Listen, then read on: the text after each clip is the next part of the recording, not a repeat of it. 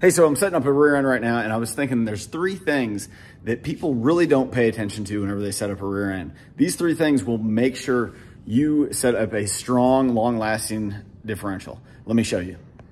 The first is rotational torque. You want to make sure you have your rotational torque correct for the differential you're setting up, and especially whether you're using old bearings or new bearings.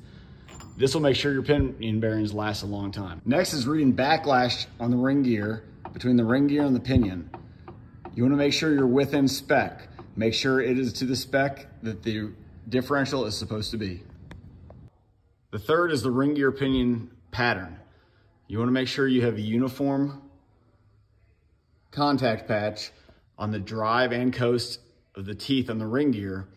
There's a lot of good information. If you just Google, you can find a lot of charts that tell you what's the best.